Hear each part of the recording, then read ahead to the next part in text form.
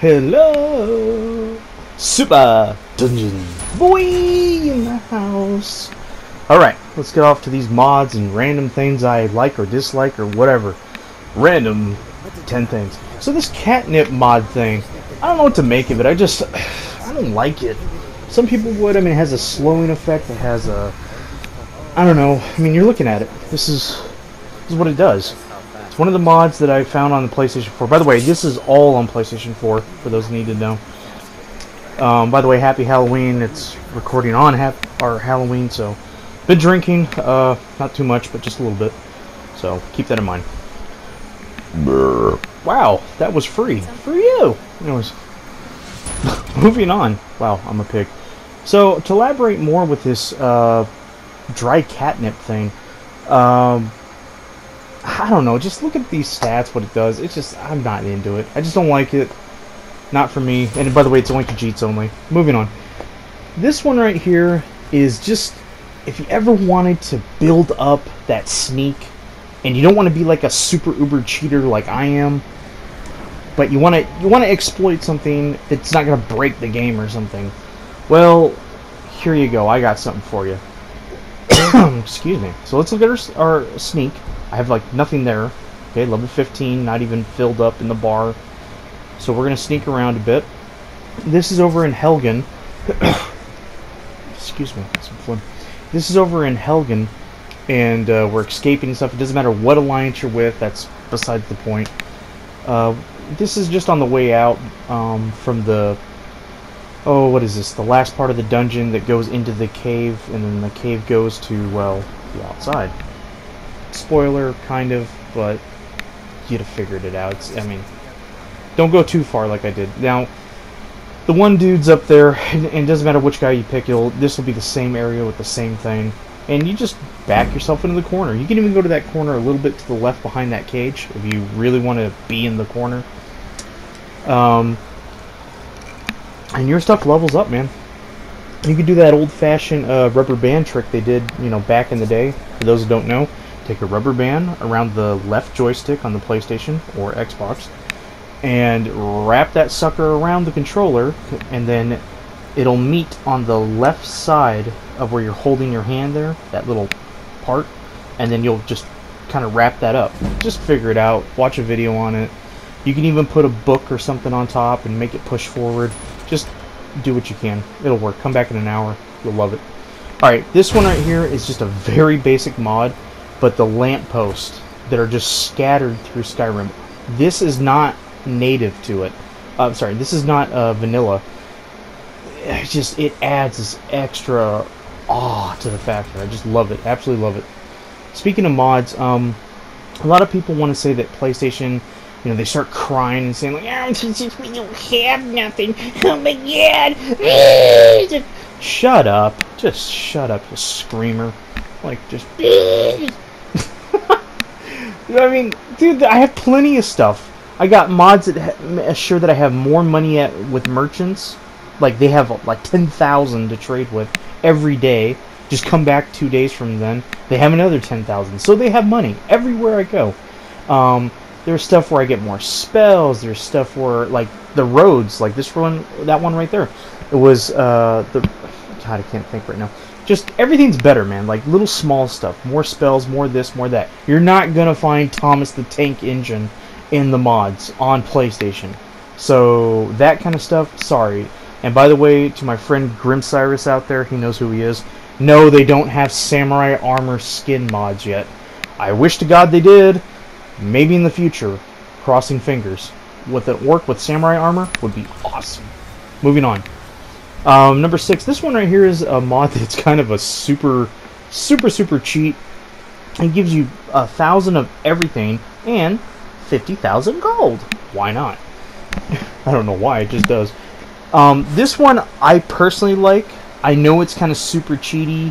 And it's like, oh wow, you can easily get your, look at that, ring of holding capacity. That's another one. There's a mod for that just has the ring of infinite hold, which is what I call it. Or holding bag or whatever. And then this mod has that plus some. And then this thing, that smithing thing, you probably didn't see it. Excuse me. The smithing thing plus the alchemy. You can, I think that's another mod too. It goes up by what, 1,000 times or something. So once you have all these items and you have all this crafting stuff, this just takes the busy work out of it, folks. Unless you really enjoy crafting and you want to get the most original Skyrim experience without going crazy, you know, cheating like I do, then you may not want this one. But for those that want to cut 12 hours out of the busy work, and, you know, you maybe have school or kids or a job, you want this mod. This just cuts that out, and yeah, you'll like it. I recommend it. Personally, I recommend it. Anyways, moving on. Number 7.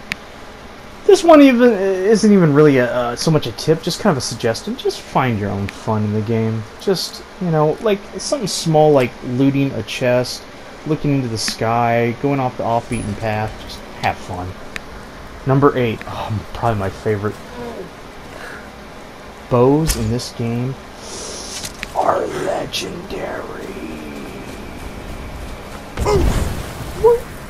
Love them.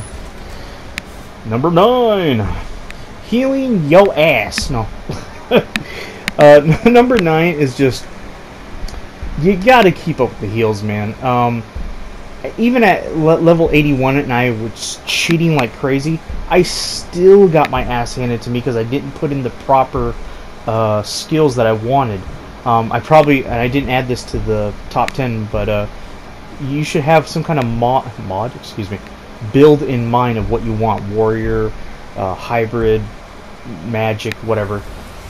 Just keep that in mind and stay with your build. Moving on, I forgot to add a part just a moment ago.